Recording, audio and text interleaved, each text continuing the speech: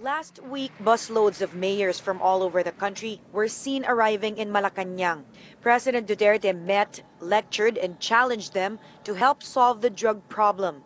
The president held another meeting, this time with governors.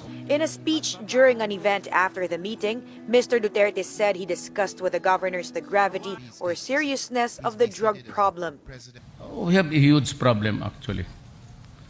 It does not only involve national security, but likewise the Filipino man, the human being. And ito yung which has destroyed many lives. PNP Chief Ronald De La Rosa joined the meeting. He said the president seemed more calm before the governors compared to that with the mayors. The PNP chief said the presence of more mayors in Mr. Duterte's so-called narco list could perhaps explain his calmer demeanor with the governors.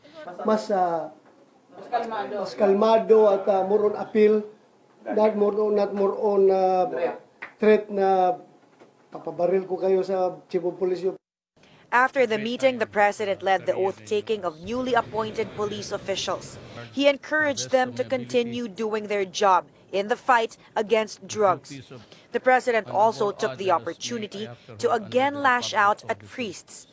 He said church officials should stop criticizing his anti-drug campaign and should instead help spread the word against drugs. O kami na ngayon ang magtanong, Katoliko man ako, anong ginagawa ninyo sa pera?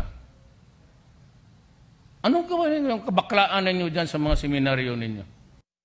The president again warned government officials against engaging in the drug trade or they will be killed. AC Nichols, CNN Philippines.